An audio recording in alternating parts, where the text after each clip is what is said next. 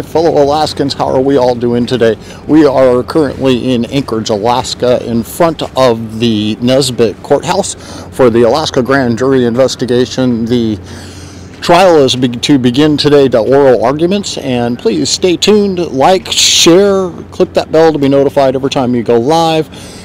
We are here, big crowd out in front protesting, making sure that the public is well aware of what is going on and keeping people informed about what is happening within our state.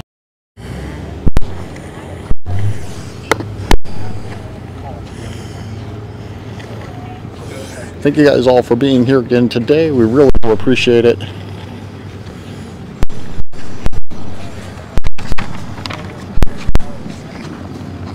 If you're just joining us, take a moment, like and share this video. It's greatly appreciated.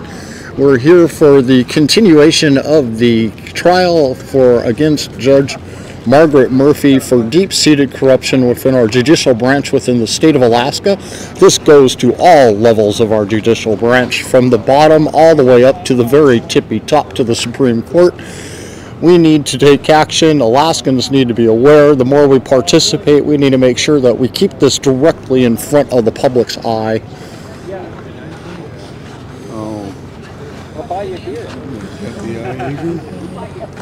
As you can see, the news crews have shown up out here today.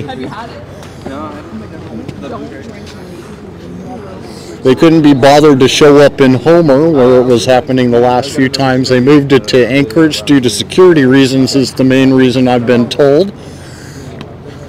Well, appreciate it. If you need anything else, whatever, I think you got my number. So. Couldn't keep things very safe there in Anchorage. In Homer, they had to, at one point when this first started, fly out a special guard and a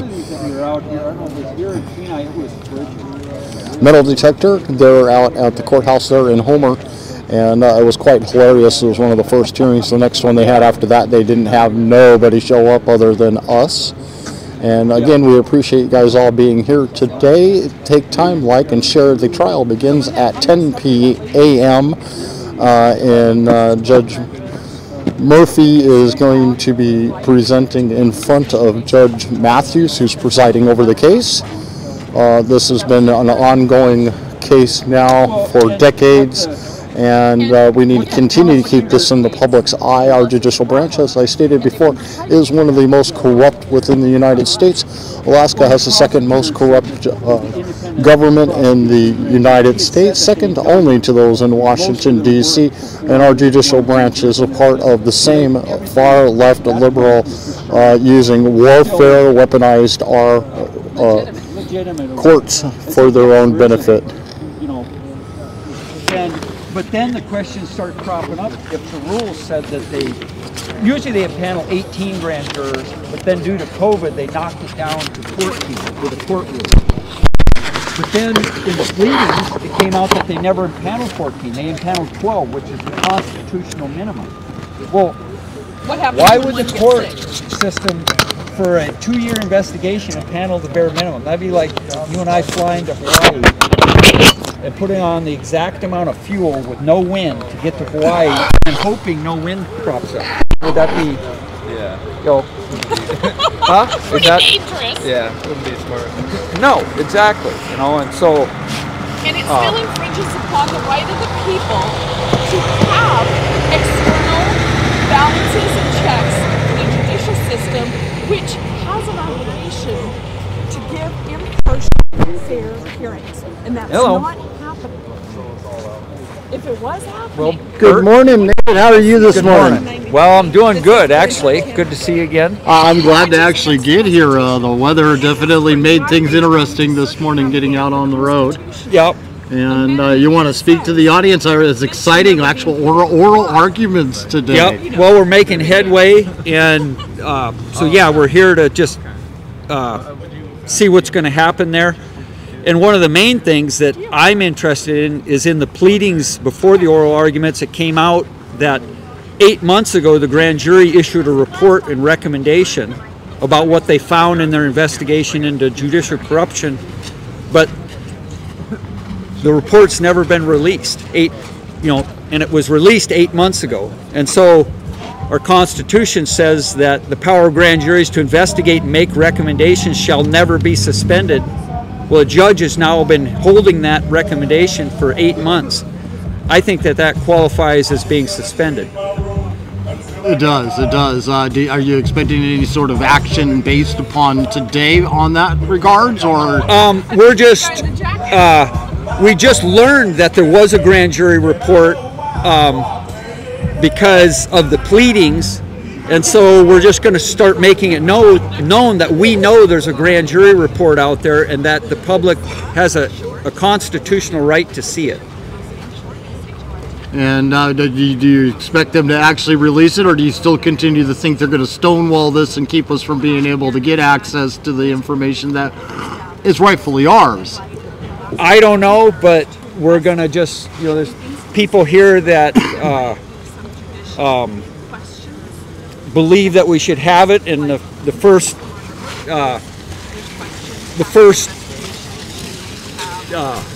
thing we need to do is express to the court and the judges that we know there's a grand jury report and we have a right to it. So I don't know exactly when we're going to get it, but we'll just keep having demonstrations or protests until we get it.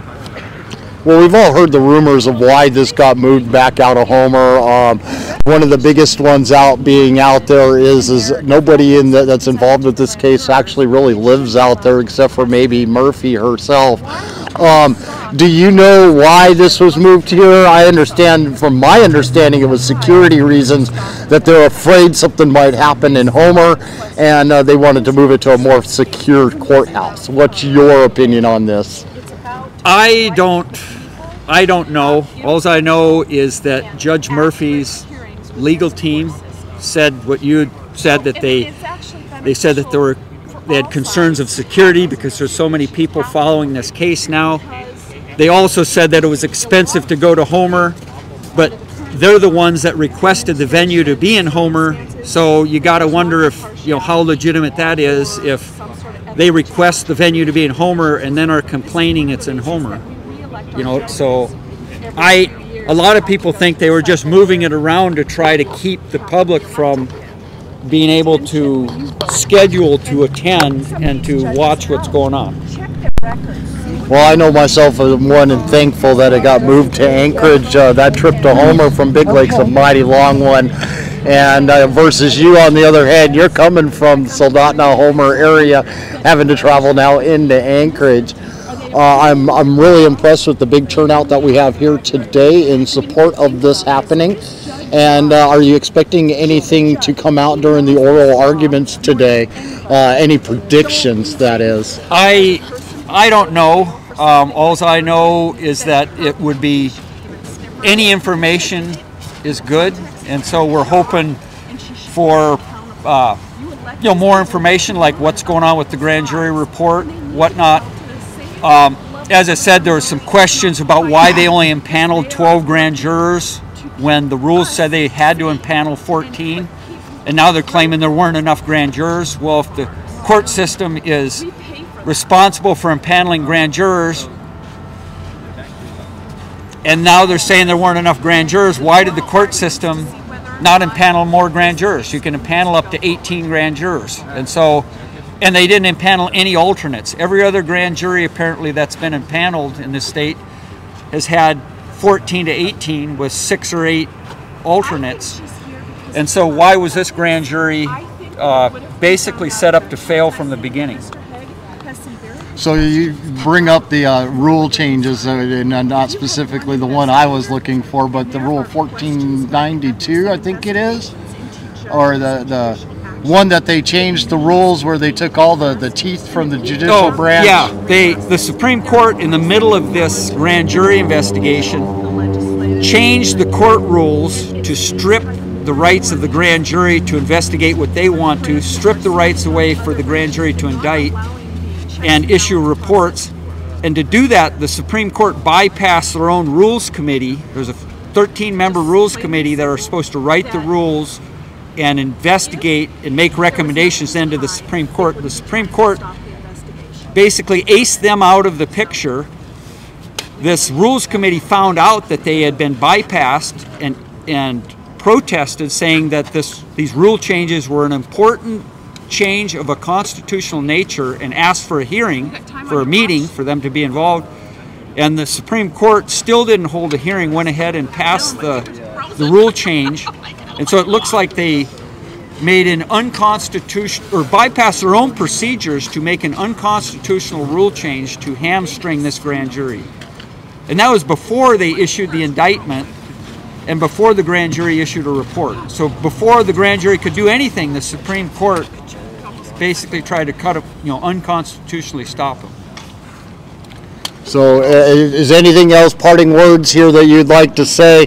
I know it's getting close, so we're going to have to get in there and go make sure that we are actively participating so that everybody inside the courtroom knows that Alaskans are paying attention to this case. What makes this case so important, and why should all Alaskans be paying attention to it? Well, it concerns corruption in our government and cover-up, and if we don't kind of expose it, it's going to do nothing but get worse. And so everybody needs to be aware. It's a constitutional protection that was specifically written into our Constitution to protect the people from the government. And the issue that the grand juries were investigating is whether judges were corrupt, and more importantly, whether the judge investigator, the only one in our state for the last 25 years, has been falsifying investigations to cover up for judges. And so if that judge investigator is allowing corrupt judges to remain on the bench, look at the damage that might be occurring across the entire state. It could be thousands or tens of thousands of cases are corrupt because the judges are corrupt and not being removed. So anyway, that's... well, I do got one more for you here that I really kind of want to ask. I happened to pop online last night, and I catch a video that pops up on my feed from you back in 2017 talking about, you were sitting on the floor, I think probably in your living room, and you had just got tased within the courtroom. What, if anything, does that have to do with this particular case? And is there kind of like a history going on here that maybe we all should be aware of? I had evidence that was being excluded from a court case, and I figured out I had a constitutional right to present it, and the court decided I did not. And so, I guess that's where I stand on that, is if your constitutional rights are being violated, you need to have enough gumption to stand up and do something about it. And so, you've seen what happened when I first started standing up, but did it deter me? No. Here we are, and part of what the grand jury is investigating is about what all happened to, what happened leading up to all that. So. And the importance of the grand jury, why is it so important that the grand juries continue their investigations? Well, if they don't, government will get away with anything they want. Government will not investigate itself. And so our grand juries were written into law, or into the Constitution, to be the citizens' way to investigate government when government will not investigate itself. That's it in a nutshell. And if we lose that, government will just keep twisting the rules like we've been seeing them do it, until pretty soon they can do anything they want and they'll never get in trouble. Well, thank you, David. I really do appreciate your time here this morning. It is great again to see such a large crowd here out for this trial today. Oh. And again, this is State of Alaska versus ex-Judge Margaret Murphy, and the deep-seated corruption that was within our judicial branch here within our state. Thank you. Okay, thank you. Yeah, I guess. How you doing, man? Alrighty, guys, you guys all heard it here live. Thank you for being here. Again, like, share, find this on Twitter, YouTube, Facebook, Rumble, all of your favorite channels, even on our website when we're live. We'll also be live again when this is over with at the end of the trial. We're not allowed to stream live from inside of the courtroom, but I am allowed to take pictures, is all the release that I have been given. If they have changed the rules, then I will see about getting a new release so that I can live stream directly from inside of there, but I don't think that's going to happen today. Thank you guys again for all being here. This is a huge support showed up for this trial today. This is the beginning of the opening arguments, oral arguments for the state of Alaska versus Judge Margaret Murphy. And we've got Judge Matthews presiding over this case. It was moved out of Homer due to logistics, and from those of us that are in the know, they claim security reasons, that the Homer courthouse just isn't as secure as it is here in Anchorage. But logistics is the main thing. Lawyers and everybody else and all the folks that have been going to this, travel is a big issue. I know myself, I was making every single court case there that they were having in Kenai and Homer and the first one here at this courthouse. And it's a lot of travel involved. I wasn't looking forward to going to Homer today. I was glad it got changed here to this courthouse. Enjoyed the snow that we have going on out here in Alaska. Thanks once again for being here.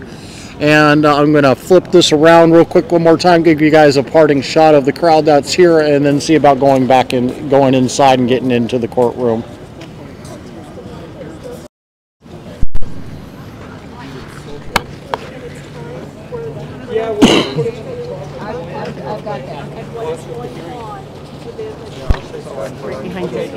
Oops, sorry about that.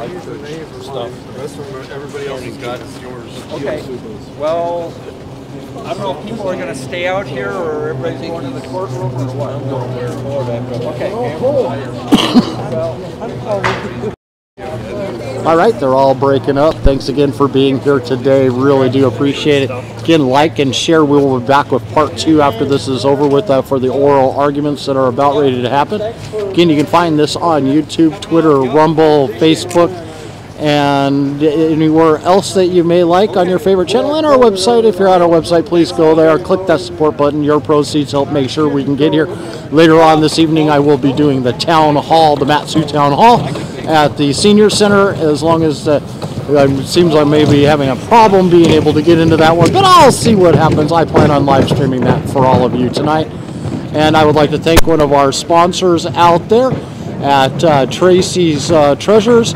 You can find them in the Mat-Su Valley in Wasilla, and they have the greatest and neatest things you can ever find there. They were all decked out for Christmas. You can see the Alaska, or the United States flag there. It was something that they had donated to us, and it is greatly appreciated. We appreciate them being one of our sponsors.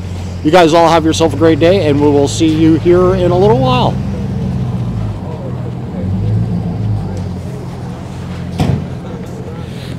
My bird.